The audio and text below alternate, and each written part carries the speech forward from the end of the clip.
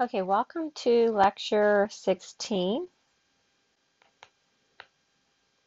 and we're going to be talking about alkyl halides, nucleophilic substitution. And what I like about this book is it breaks up, we're going to be talking about an SN2 and an SN1 reaction, and it breaks up the E1s and E2s. So, exam 2 will cover chapters 4 through 6. Okay, and we're on chapter 6 here. We've talked about chapter 4, the reaction mechanism of free radical halogenation of alkanes. So that's the first reaction. And then we're going to talk about an SN2 reaction and an SN1 reaction. So you basically have 3 reactions in which you have to predict products, determine starting material, and also be able to write out or draw the reaction mechanism. And so when you do that, you have to label for free radical halogenation. You have to be able to do initiation, propagation 1, and propagation 2 steps. And we'll show you the other for SN1 and SN2. So that's the chapters here. So let's start with first, we're going to, in this section, we're going to define the alkyl halide. So you have to be able to discern what an alkyl halide is and what is not, so you know what substrate works for the starting material. And then we're going to talk about how to synthesize. Synthesize is this chemistry word for alkyl halides. The alkyl halide is your starting material. Okay, and how do you do that? You do that from free radical halogenation. So that's going to be a review. And then we're going to go into the details of SN2 reactions and SN1 reactions. And then in another lecture section, I will work 9A, POGL 9A, and that is SN2. And then on a separate one, I will also work the POGL 9B, which is covering SN1. Okay, so for this whole chapter, there's 2 POGL assignments. Okay, so let's start. So alkyl halides is a functional group, and a lot of your alkyl halides are really bad for the environment because they have halogens. So if you've heard of chlorofluorocarbons, these are stuff like carbon, Cl3, CH3. This is a cleaning. A lot of your dry cleaning, the definition of dry cleaning is not to use water. They use these halogenated carbons. You have if you've heard of Teflon, this is the Teflon monomer, okay, and you have a carbon-fluorine bond, but that's the monomer for Teflon, but Teflon is actually this long carbon, and every carbon has a fluorine, so this is Teflon. Why is Teflon so valuable to us? Because you can heat this up to 400 degrees and it does not catch fire. And the reason why is because this carbon-fluorine bond is very hard to break. If you don't believe me, look at the bond association energy between carbon and fluorine. It's one of the highest. And that's because they're similar to size, carbon and fluorine, and they have a strong overlap. But the problem is these halogens do not break down.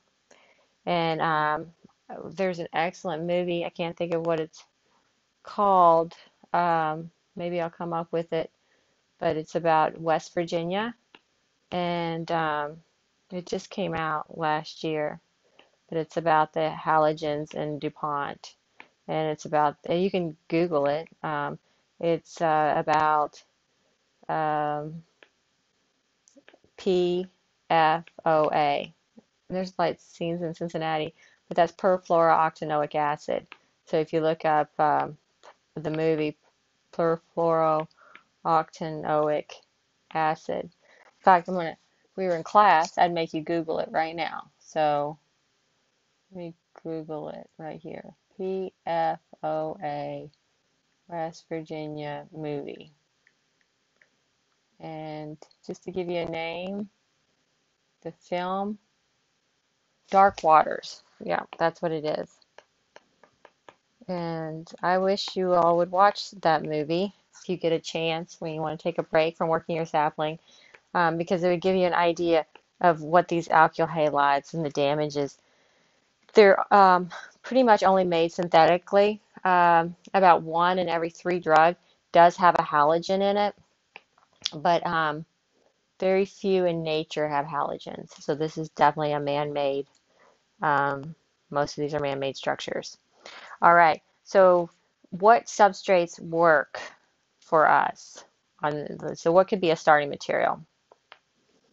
Okay, so if we were in class, I would draw these compounds on the board.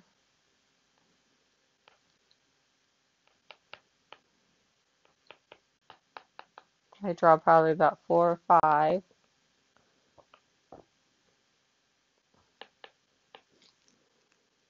Let's see.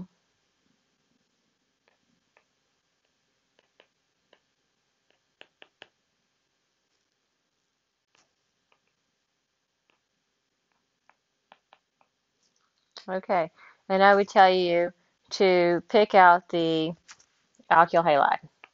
So is the first structure an alkyl halide? Yes, this is an alkyl halide.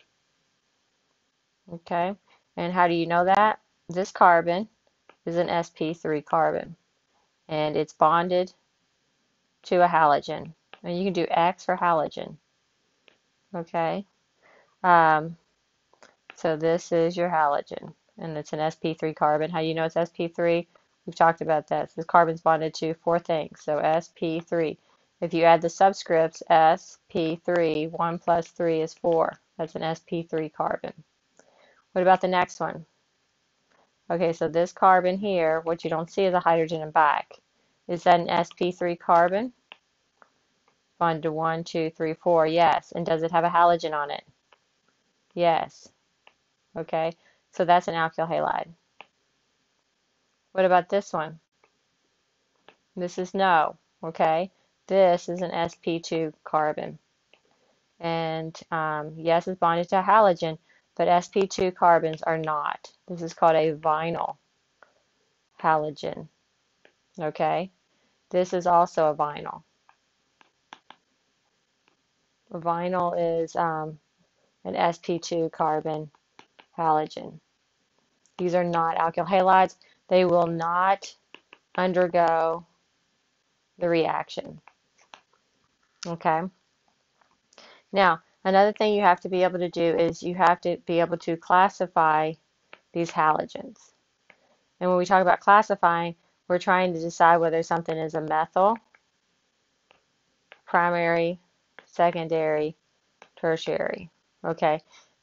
And the reason why you have to do this is I'm going to tell you every time classify. If you don't know what you're looking at, then you're not going to be able to solve your problems. I got to get you where you can solve problems. First way I get you to solve problems is I got to teach you what to look at. It's just like if you're 3 years old and you're trying to decide between a cat and a snake, okay? You have to describe features on the cat and the snake to determine what does the snake do versus what does the cat do.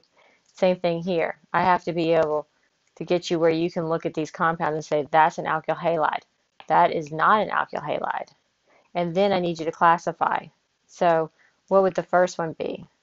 Okay, this carbon is bonded to 1 halogen. Is this carbon bonded to any carbons? No. So we're just looking at this bond here, and you ask, is this carbon is bonded to any halogen or carbons? So this is 0. So this is a methyl. Okay, this is a methyl halide. What about this one? Okay, so we're going to look at this carbon that's bonded to the bromine. And then you ask how many carbons bonded to the alkyl halide carbon. You have 1, 2, so it's secondary. So that's a secondary alkyl halide. This one is not. We don't classify vinyls. Now, another thing you're going to see if you do your reading is you're going to see some R groups. Okay, so you might see something like this. Believe it or not, I was in graduate school before I knew what an R group was. Okay, R can be any just alkyl group. So this R could be like this. This R could be like this. Okay, so sometimes in the nomenclature, when you're starting reactions and learning things, R group is just generic for these alkyl groups. So classify this. Alkyl halide, yes or no? Is an sp3 carbon bonded to a halogen? Yes, so that's a, and then, so you want to be able to classify this. And this carbon is bonded to 1, 2 carbons, so this would be a secondary alkyl halide. What about this?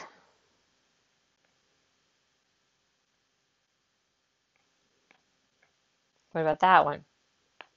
So you look at the carbon-bromine bond, and you decide whether is that an sp3 carbon, bromine?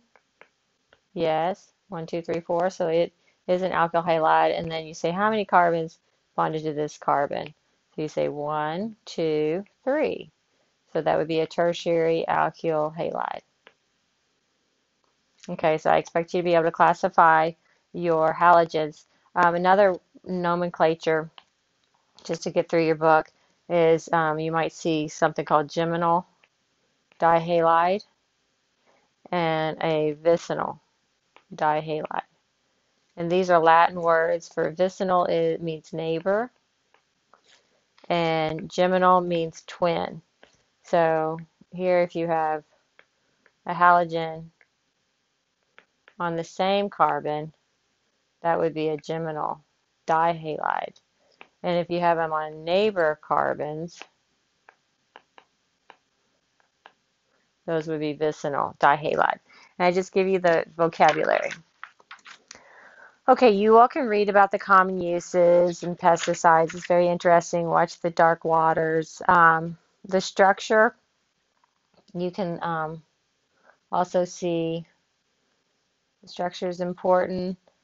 You also have some excellent slides showing you that you have polarity here.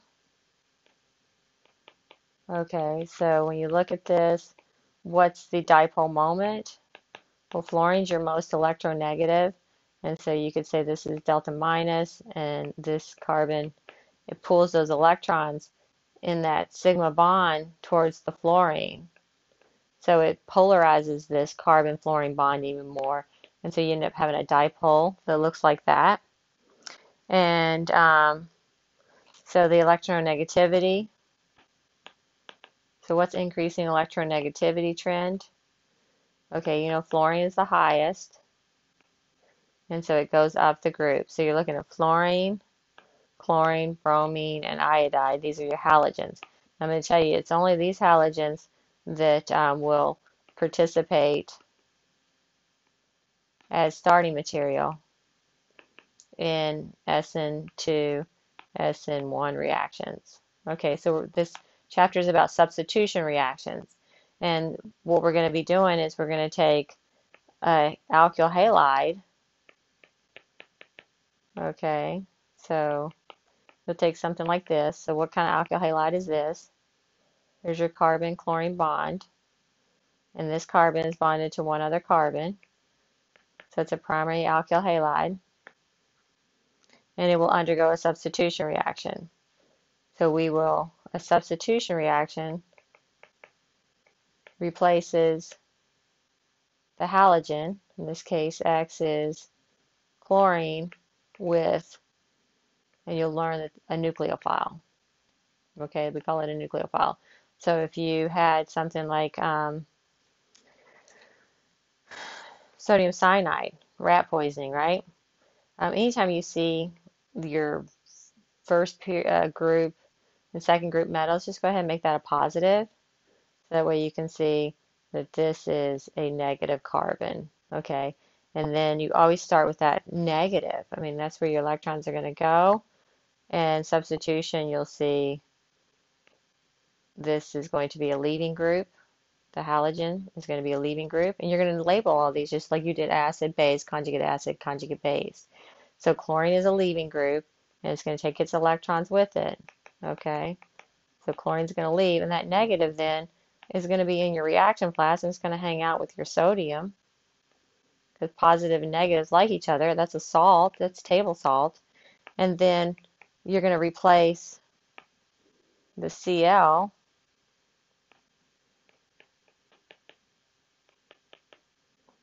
with the nitrile. Just give me some more space here.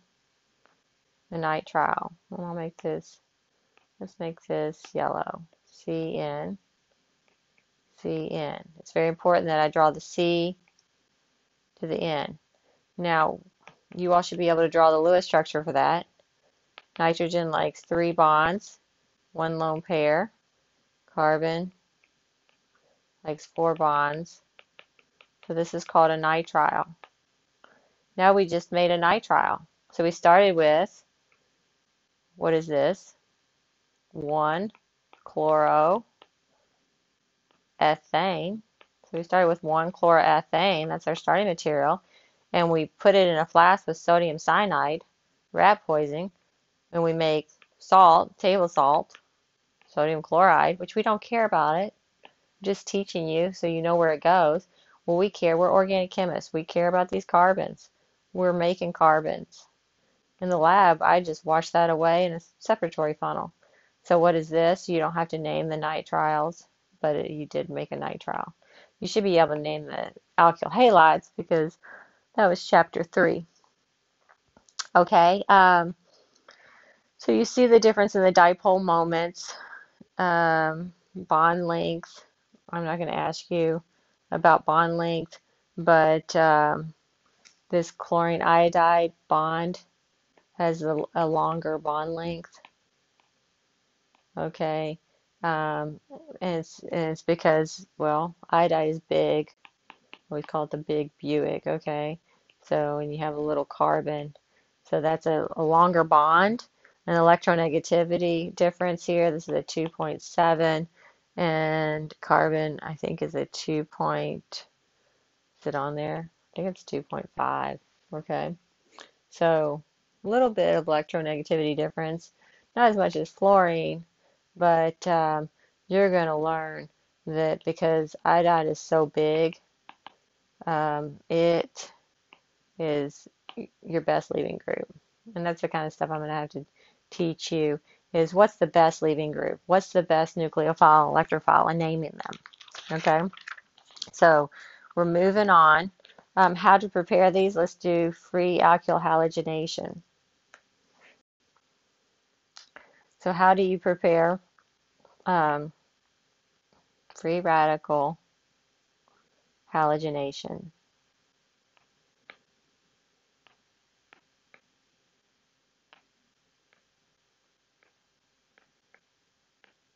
Of alkanes. This is your first true organic chemistry reaction other than acid-base. Let's do allylic halogenation. So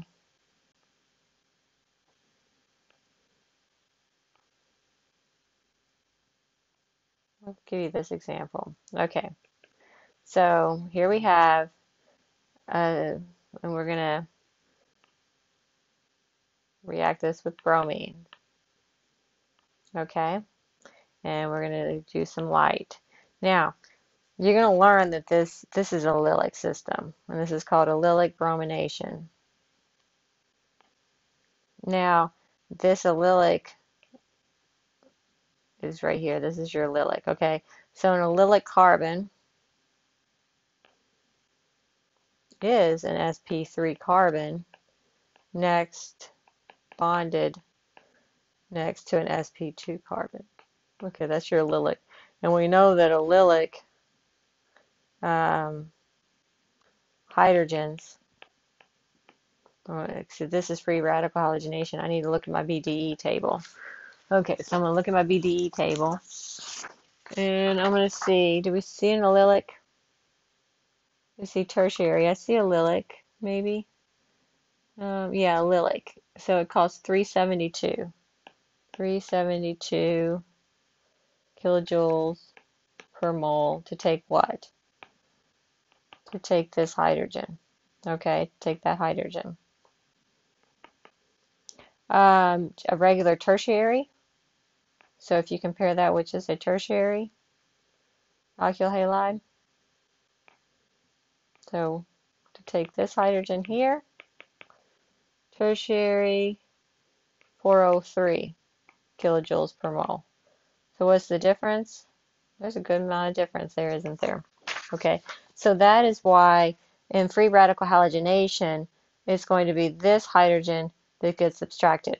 Now, you're going to learn that these, in chapter 8, you're going to learn that bromine can add to this double bond.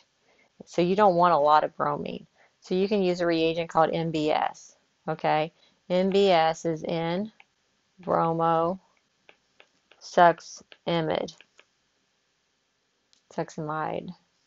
Okay, and so whenever I see NBS, I think, oh, we're doing free radical halogenation.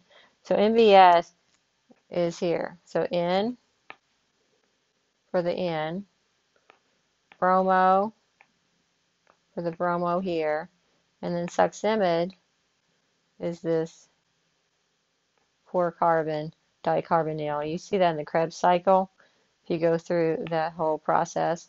All right, so what happens is this will go into become, this is an imide. An imide is nitrogen bonded to 2, and this generates a little amount of Br, and then when you hit it with light, okay, so you do the same mechanism for this.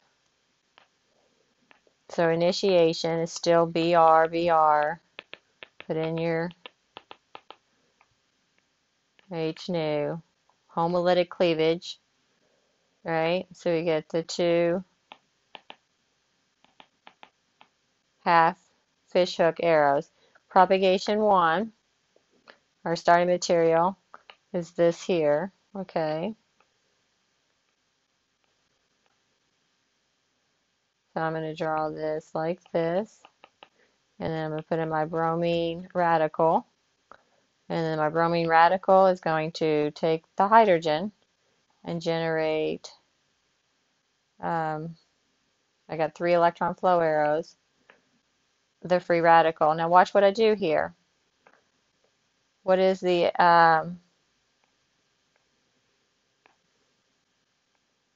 what's the hybridization of, what's the hybridization of that carbon with the free radical?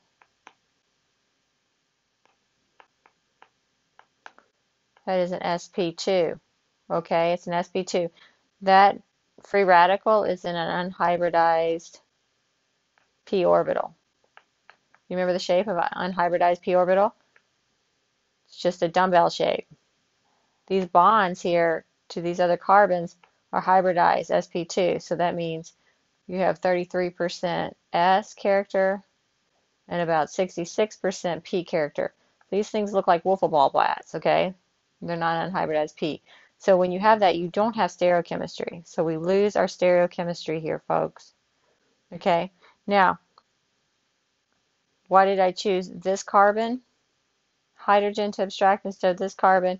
Because you learned that the free radical is electron deficient, and therefore this methyl group here is more stabilizing of an electron deficient free radical than a secondary.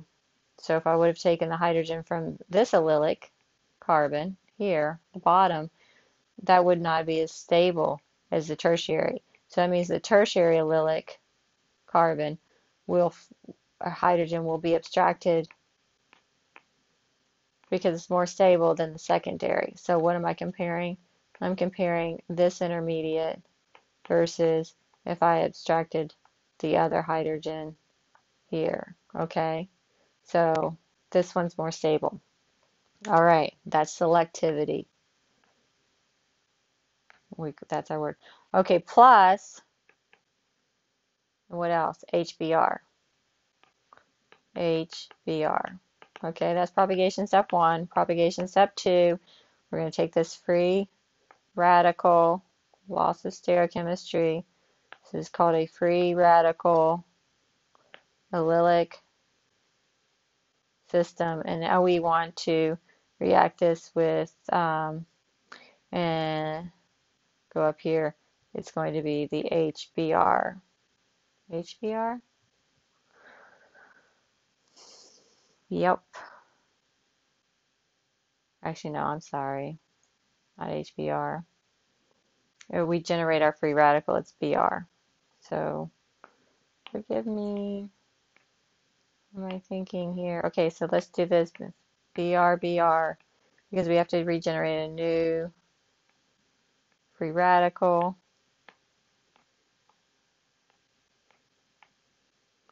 So we put our Br there, and then we generate the Br radical. Okay, so that is allylic bromination, and you can just brominate any of these halogens, alkyl halide, or to make alkyl halides to prepare them. Okay. Now let's get into the reactions of this chapter. Let's talk about SN2 reactions.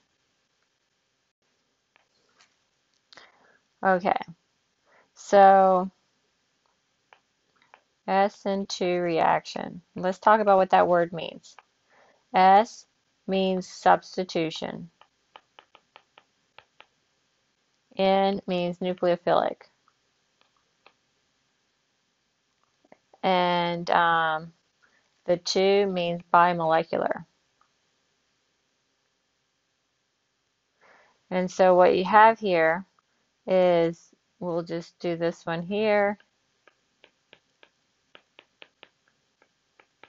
Now we've already talked about what alkyl halides undergo these reactions. So you have to have an alkyl halide, means the carbon has to be an sp3 carbon bonded to a halogen. And which halogens do this? Chlorine, bromine, and iodide. Okay, so here we have, and this is called an iodomethane. Okay, so iodomethane, and we do have an alkyl halide. And then let's react this with just like sodium hydroxide. Okay, so whenever you see sodium, you make that a plus, that makes that a minus. Draw your Lewis structure down here if you need to. Okay, draw your lone pairs. You're drawing this reaction mechanism. Now, this is your alkyl halide. And what kind of alkyl halide is, because I want you to classify it. It's a methyl. How do you know this? Because this carbon bonded to the halogen is not bonded to any other carbons. So it's a methyl alkyl halide. And this is your nucleophile. The nucleophile, I write like this, and you're going to see me write it like this. Okay? I do the double bond because you're going to get in chapter 8 where you see that this double bond sometimes is your nucleophile. If I see lone pairs, I think a nucleophile. Negative charge, nucleophile. Okay, that's a nucleophile. So you see how we have some lone pairs here on the oxygen and we have a negative charge? That's how you spot nucleophile. Now for every, this is the reactant side, you're going to have to label nucleophile, then you're going to have to do electrophile. Electrophile. Every nucleophile needs an electrophile. Every electrophile needs an nucleophile. Okay, so what's an electrophile? I do like this. Okay, now why do I draw it like that? Well, E stands for electrophile. Usually you can see it has a positive charge or a delta positive, so it's either a full positive or a delta positive. And then this is an unhybridized p orbital. Okay, and you're going to see Why is that? Because electrophiles, what's phile mean? They love electrons. Okay, nucleophile loves a positive. And where do electrons go? Electrons love going into an unhybridized p orbital of an electrophile. Okay, electrons are negative, they love positive. They're going after a nucleus. All right, so there's why you always want to decide whether you have a polar moment, the polarity, the polar bond. Okay, so some people say, oh, organic chemistry is just a nothing but memorization. I'm like, no. Well, maybe language is memorization. I mean, how do we communicate with tree and car? I mean, there is memorization there, I agree. But when I went through, I'm just like, it's really about plus and minus. If you can label a nucleophile, and you see there's your negative, and you put in your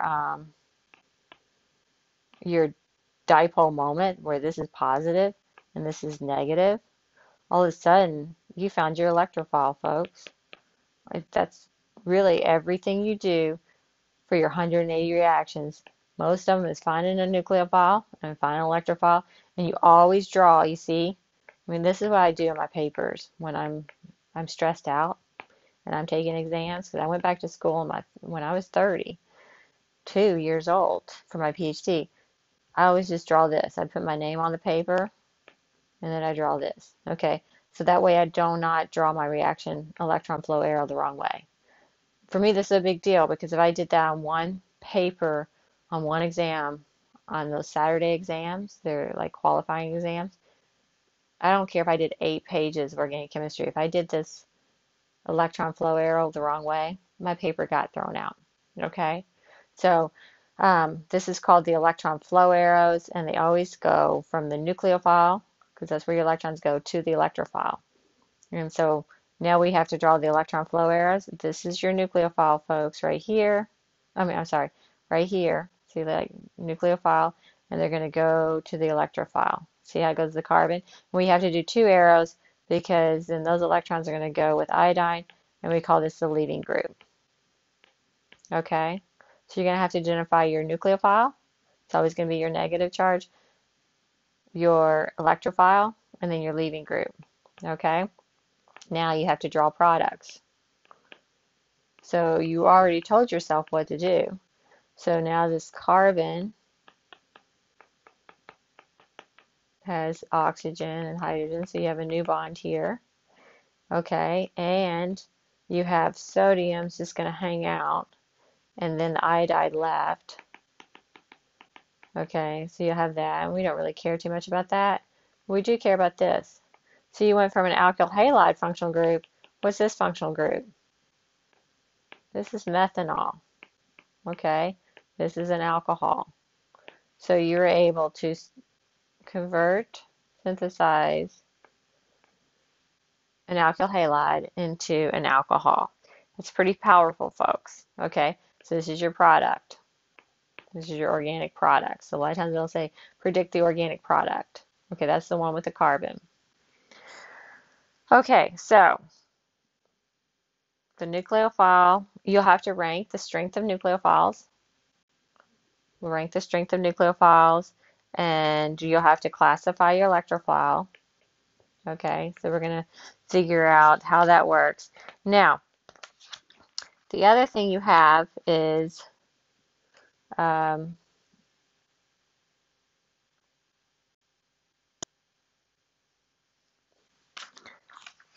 2. Okay, so we've talked about substitution,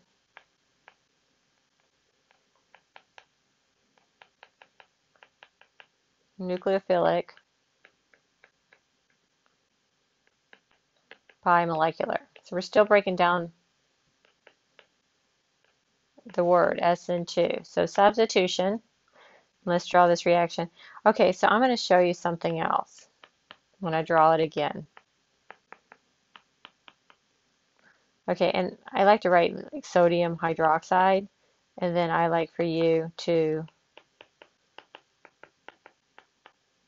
redo your Lewis structure. That's the problem solving. Okay, so what have we already decided? You all recognize that this is our nucleophile, and I'm fine with you just writing like that. I understand that's a nucleophile. And here's your carbon.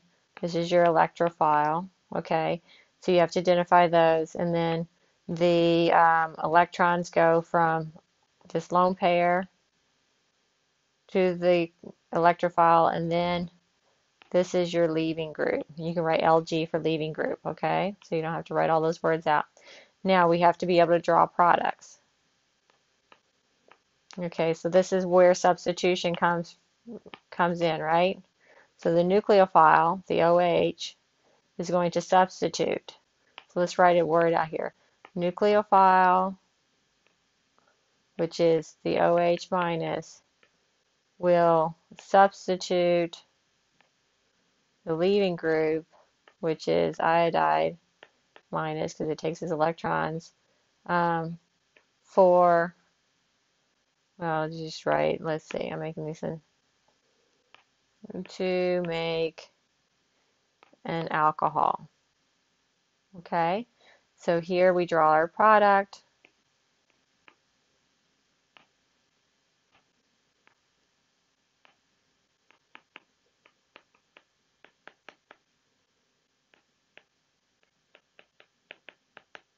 And then you have sodium hanging out and iodide would hang out. Okay, they would pretty much, you could precipitate them out.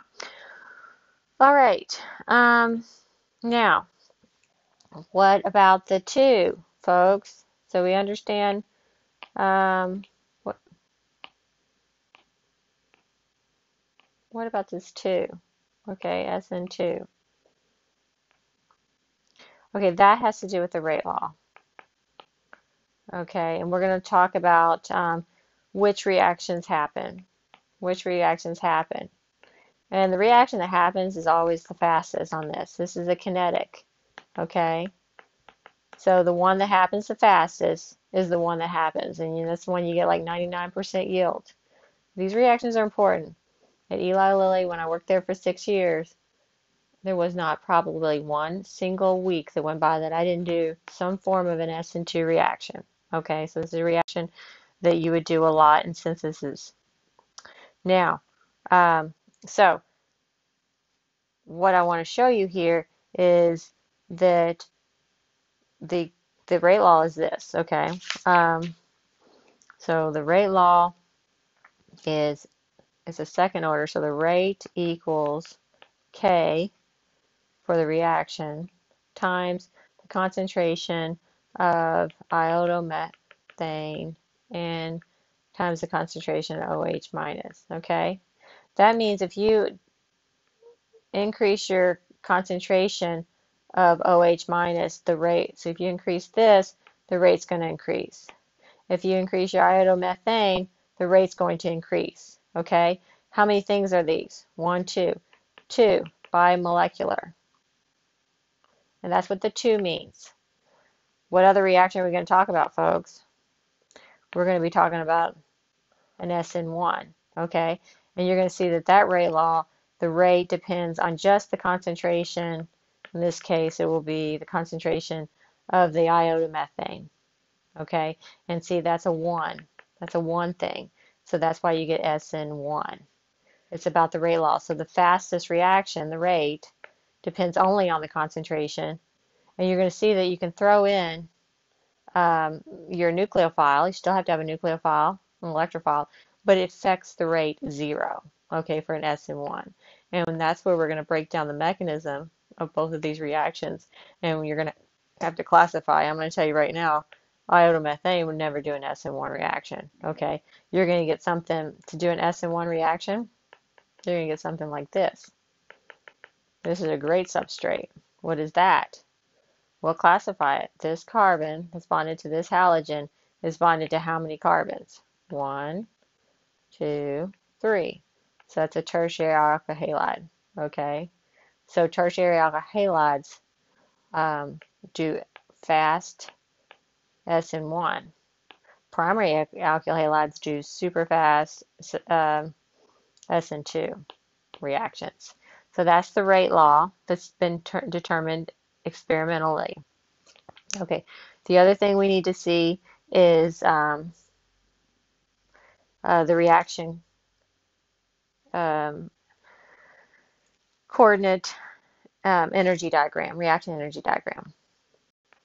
Okay, so you're going to have to be able to match a reaction energy diagram for an SN1 and SN2 and just in general reactions. Okay, so part of it's just learning how to communicate with graphs. So let's do our energy goes up. This is your reaction coordinate.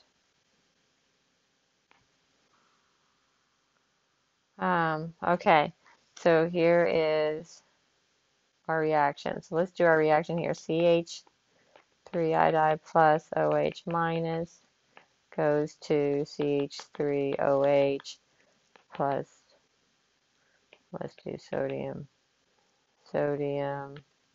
iodide. Okay, so we care about the methanol and we care about the starting material here. Starting material. What is this? This is your electrophile. This is your nucleophile. This is your product. We're going to label our graph. Okay, that's what we care about. So, but what do we, okay, do we have a valley here? This is our product. Okay, this is our starting material.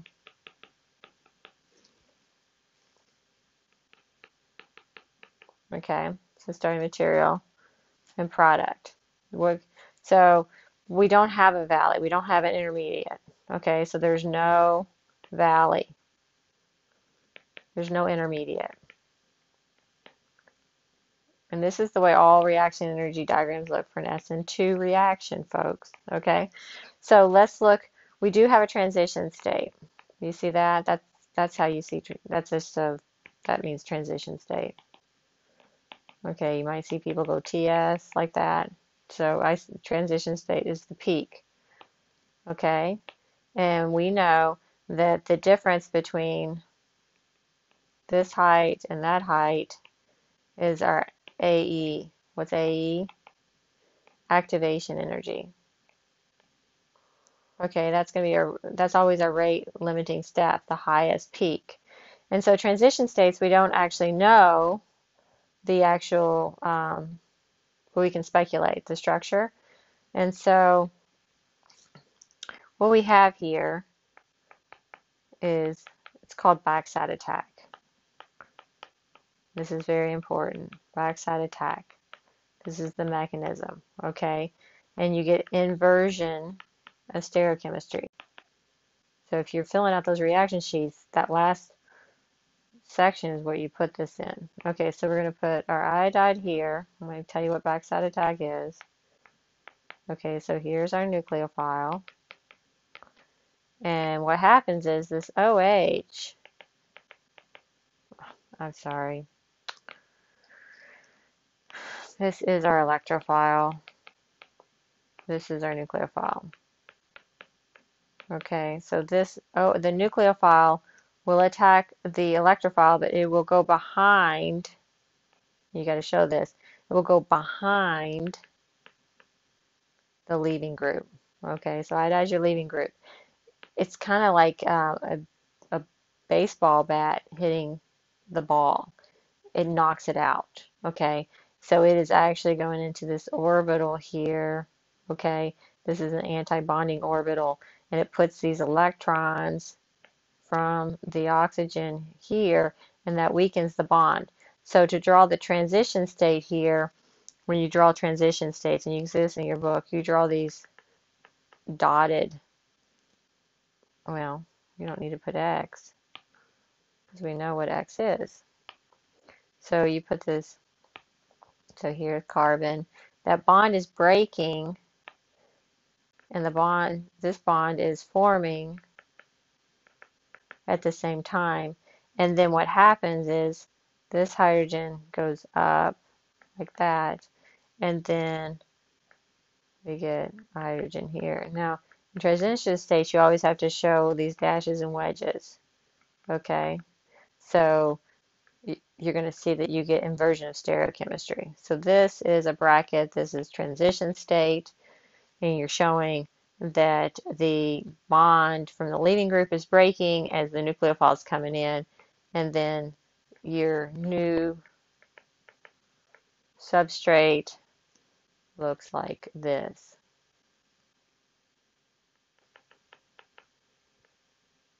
Okay, this is called actually Walden's inversion, and I wonder if you have a picture of an umbrella.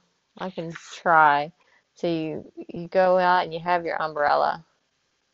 Okay, so you have your little umbrella here, and then the wind catches it.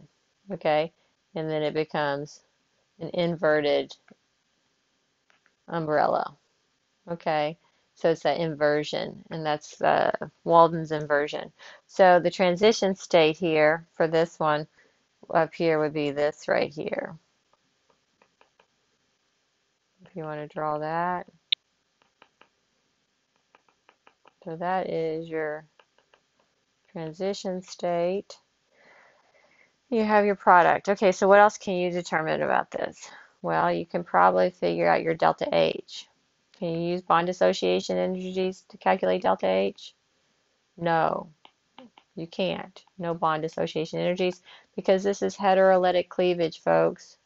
Heterolytic. Heterolytic cleavage, okay? You get pluses and minuses. You got nucleophiles and you got electrophiles. These are charged species. They're not homolytic cleavage, okay? The leaving group, what does the leaving group look like when it leaves? It's a negative, okay? We don't use bond dissociation energies for that. So we're not going to calculate them. We're not going to do that. Okay, so if you look, that describes SN2 in an energy diagram. Okay, now I'm on page 300 in your book. I'm looking at some SN2 summary reactions. The best thing for you to do at this point is to familiarize yourself with the different kinds of nucleophiles on that page. You have iodide, you have hydroxyl, you have OR. What's that R? Yeah, that could just be any kind of carbon. Okay. What do all these have in common? Thiol, SH. You have SR. That's a thioether. That would be an S carbon. You have NH3. You have an azide. Azides are always funky to draw your sodium azide. Y'all ever seen sodium azide is what's in your car, and it will spontaneously detonate. You gotta be careful when you work with them. I knew a wonderful friend from Alabama, and that thing detonated. Got chemicals all over him. He was okay though. But what happens if in a car accident, if you hit this with a certain enough pressure, mechanical pressure, it will detonate and give off nitrogen gas. Anything that can give off nitrogen gas, you got to be careful with. So azides, a lot of times you don't want to heat them past 65 degrees Celsius. Okay, but that nitrogen fills your airbags. All right. There's a lot of practicality and uses for organic chemistry. Okay, this is an alkyne. It's actually called an alkyne-ide.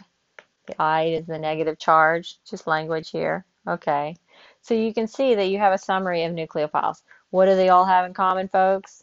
Nucleophile. You're going to have some lone pairs. We haven't even seen any double bonds yet. That's not until chapter 8, okay? But negative charges. Now you're going to have to rank them, because remember, what you have to decide is what's going to be the fastest, okay? The fastest for an SN2. And so you're going to find that a negative charge is faster than a neutral, okay? So if you had to compare between water is a nucleophile. It has lone pairs here versus a hydroxyl. And that's the kind of stuff we're going to be looking at in your SN2 POGL. So I'm not going to spend a lot of time on this and telling you the trends, but that's what we're going to do with 9A. You're going to learn about the naming the reaction, how to draw the transition states, and look at the models. You'll draw a reaction energy diagram. You'll show the inversion of stereochemistry, and then you'll have to figure out which nucleophiles are strong, okay, because those will be fast. And then we'll look at the electrophile. So we're also going to look at the electrophile, but the negative charge. Okay, so page 302 is excellent, and I would look at these pages while you're working your POGL. The page 302 has a table of common nucleophiles, and you see the strength, okay? So a negative charge, you'll notice all the strong ones all pretty much have a negative charge, okay? And that makes them a stronger nucleophile. Stronger nucleophile, what does that mean? That means faster. That means your rate law. The rate equals K times your nucleophile times your electrophile, okay? You increase that rate of reaction, that happens the fastest. Okay, so then you have trends of nucleophilicity. Okay, so now let's talk about the electrophile. Remember I told you you needed to classify the electrophile.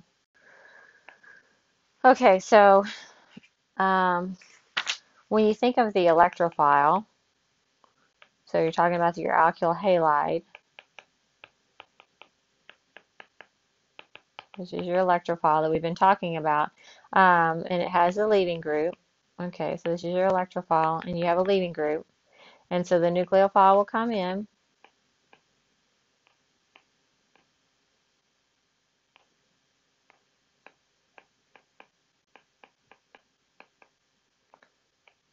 The backside attack and leave. Okay, so your electrophile, it has to get in there. It has to get backside attack. How does it do that? That's about sterics, folks. Okay, we're still trying to figure out which one's going to be the fastest. We're looking at a rate law. Rate equals K times nucleophile concentration times electrophile. Okay, we're looking at a rate. And so hydrogens are small because they're rotating around like a windmill.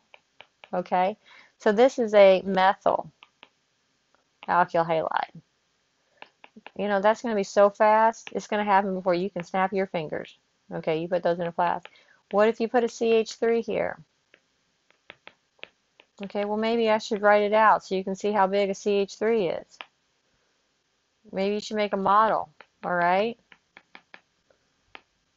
Your leaving group's here. Now the nucleophile has to come in here, has to get around this rotating CH3, because remember, this is rotating around a single bond. It's rotating, and it has to get all the way in the backside there to kick that leaving group out.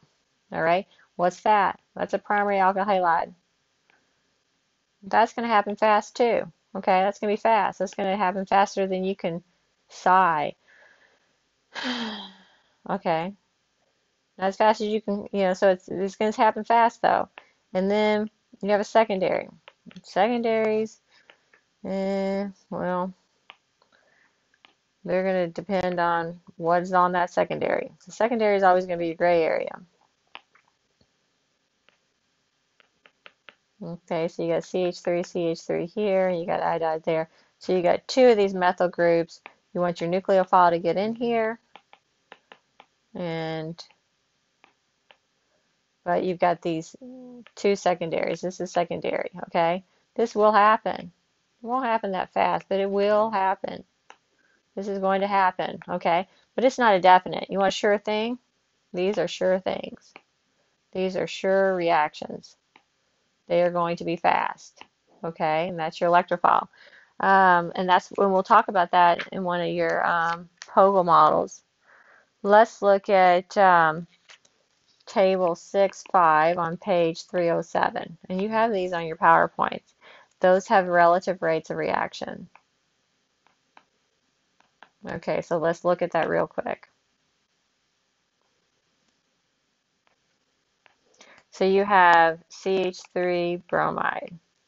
That happens greater than 1,000, the relative reaction rates, okay? CH3, CH2, Br, this is a primary, because you see this carbon bonded to the leaving group is bonded to one other carbon. That's primary. This is methyl. That is, looks like that. That's 50, 50 to 1, okay? Positive numbers, it should all be positive, I guess. Okay, what about this? CH3, I'm writing the condensed formula here. What does that look like? All right, so we see this is a secondary, right? This carbon is bonded to two other carbons. That's a secondary alkyl halide. That's a reaction rate of 1, okay? So, remember, I said these are sure things. Those are happening fast. Okay, so now what do we have when we have a tertiary? Less than 0.0001. Folks, that's not happening. No, no SN2, okay? No SN2. Now, this one here is a 20, okay? So it's up here, but it's not as fast as this one. What's the difference? Sterics, okay? This one has a train. Think of a bride's train here. This is flopping around, and the nucleophile has to get to this carbon backside attack. It has to get to that carbon. Okay, and that's like a tail. It's going to kind of knock it out. But that's 20. These are experimental. Okay, what do you got here? You got, okay, so even though this is primary, now you got this here, and this is a 2. So you see, even though it's primary, you still have to look. This is branching. Okay, and branching, so this is, not all primaries are equal. This is a primary, but this has a branching. And so it will keep that nucleophile from getting into that electrophilic carbon. This one here, very interesting here, this has a tert-butyl group, even though this is a primary, but it is pretty much slow, okay? So it's very, very slow, even though it's a primary. So that shows you a thing called steric hindrance.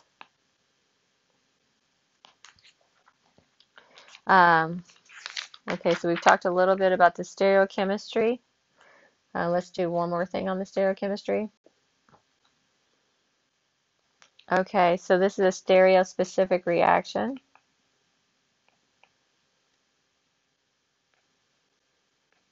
Okay, stereospecific reaction means we have to show stereochemistry. Okay, so you have inversion of stereochemistry. So you have inversion. So what does this mean? If you have a compound such as this,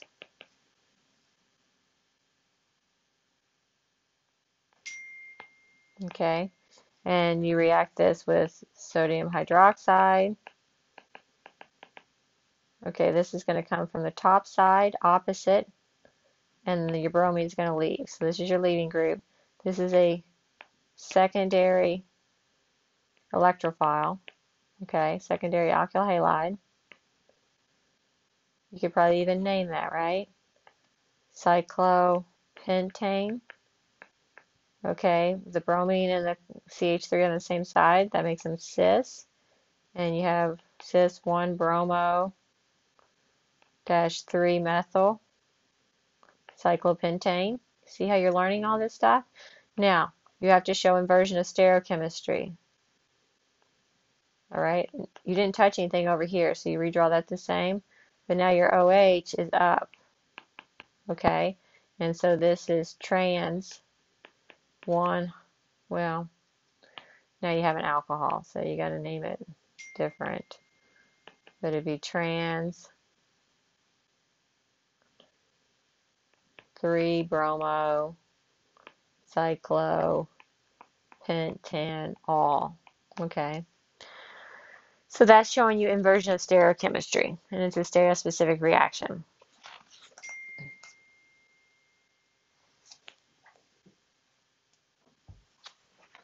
For SN1, I think I'll just make another SN1 video and then we'll go into your POGIL. And also do the comparison of SN1 and SN2 on another lecture.